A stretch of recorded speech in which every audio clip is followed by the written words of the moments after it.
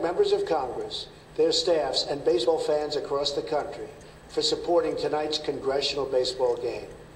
This game is always an important moment for both parties to come together to support charity, build friendships, and celebrate our national pastime.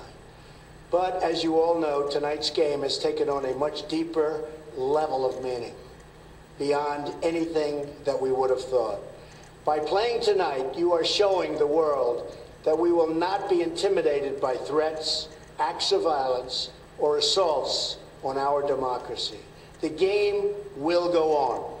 I want to take a moment to send our thoughts, love, and prayers to Congressman Steve Scalise and his entire family.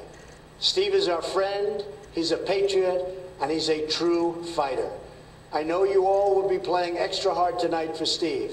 We pray for all of the victims of this terrible crime who are still recovering, including Zachary Barth and Matt Micah, both of whom are respected and cherished by so many.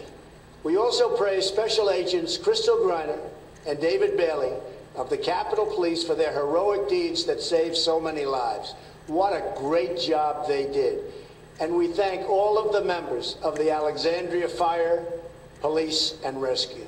In Washington, we have our disagreements, but we all agree that we are here to serve this nation we love and the people who call it home. That's the source of unity.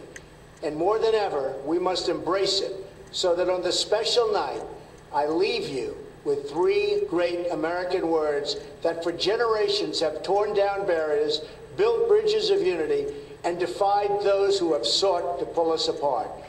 Ladies and gentlemen, let's play ball.